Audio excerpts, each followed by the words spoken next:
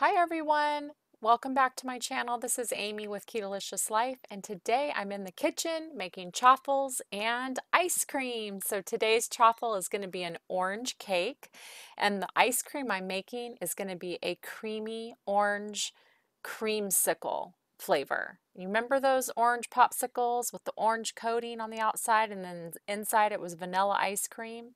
That's exactly what it tastes like. So let's get started.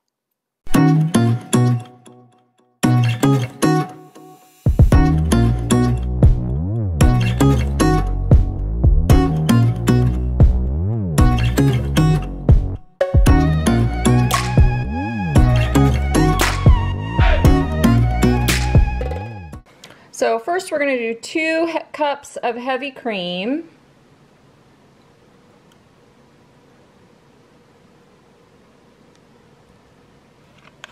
We're going to do about a teaspoon of vanilla extract, 2 tablespoons of powdered monk fruit sweetener, 1 cup of almond milk. This is unsweetened almond milk. We're going to do 1 teaspoon of the orange extract. Now just use your whisk and stir this up really well. Go ahead and taste your mixture. That tastes amazing. You could add a little bit more sweetener here depending on how sweet you like your, sweet things. And you could also add a little bit more orange extract. This tastes exactly like, those orange popsicles that are the orange on the outside and the vanilla on the inside. That's what this tastes like. I mean, to be honest, that's perfect, but I'm just gonna add a little bit more orange and just a smidge more, because I like my stuff, pretty sweet. I'm gonna add just about a half of a tablespoon of the monk fruit sweetener. And that's going to probably be absolutely perfect. But definitely this is where you can experiment and taste and just see exactly what flavor you want and what sweetness you are going for.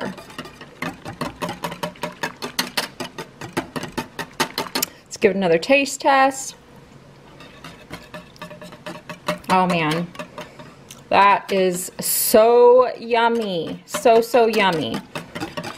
Alright, so what we're going to do is we're going to put this in the freezer. We want to let this chill. I'm going to use some press and seal wrap here so it'll be really nicely sealed since I am putting this in the freezer. I don't want any messes. It'd be better if I had a lid for this bowl. That would be even better. But this is the next best thing.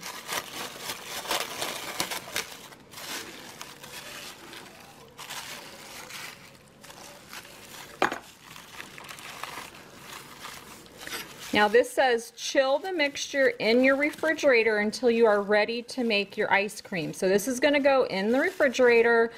Our mixing bowl, our ice cream mixer, cooling bowl, whatever they were calling it here, is freezing in the freezer. And so after tomorrow, I will be ready to make the ice cream. I'm so excited. I can't wait. All right, now we're going to make our orange chaffle to go with our orange sickle ice cream.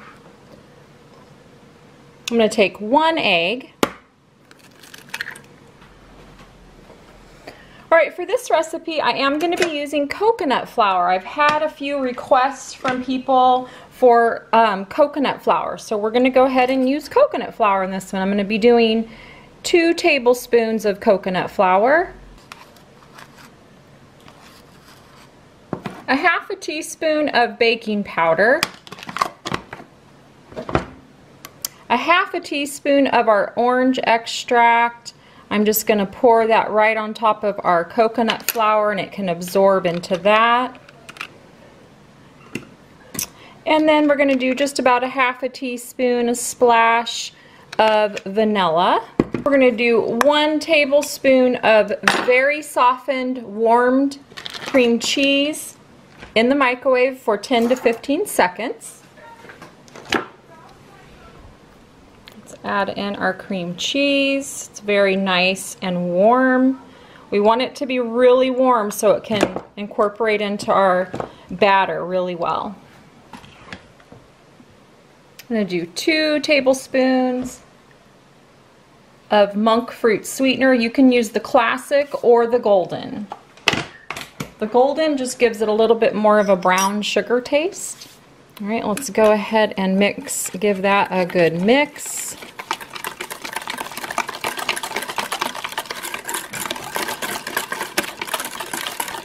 It mixes so well when you have your cream cheese melted. It really, really does mix very well. And this batter smells amazing. That tastes exactly like an orange cake. Because of the coconut, you are going to definitely have to spread this around a little bit. You can always thin your batter with just a splash of heavy cream too, and it might go in a little bit easier. Now, some of my recipes don't have cheese in them, even cream cheese, and that's just simply because some people have requested, you know, chaffle recipes without cheese. So with these, we want to let them get golden brown. If we try to take them out too soon, they'll kind of fall apart. Coconut flour does tend to be a little bit more fragile, a little bit more crumbly in baking. So I probably will make some recipes with coconut and almond flour just to give a little bit of a texture difference. So it's nice to mix things up. All right, so our ice cream maker has been frozen for 24 hours. Our ice cream mixture has been refrigerated also for 24 hours. So everything is nice and cold, and we're ready to make our orange creamsicle ice cream. So I am so excited to try this. All right, so I'm going to take about a cup of our mixture here and pour that in. Oh, I'm already making a mess. And we're going to put on our top.